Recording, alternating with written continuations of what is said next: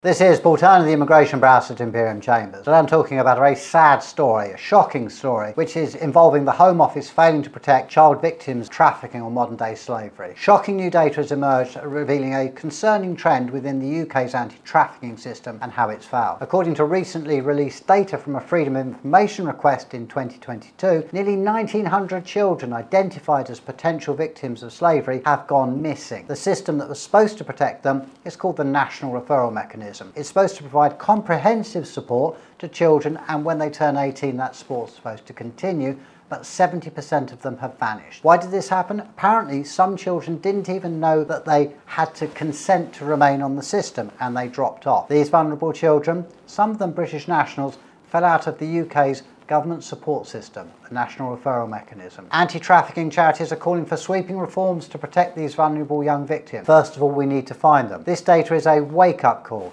It highlights the shocking failures in the Home Office. Something needs to be done, and it needs to be done urgently. These are children. We've already been aware of the fact that children went missing from a hotel. They were being picked up apparently and vanished to do God knows what. I hope and pray that the Home Office concentrates its mind and does its best to find these children and provide them with the care and support that they so badly need and that the UK is supposed to provide.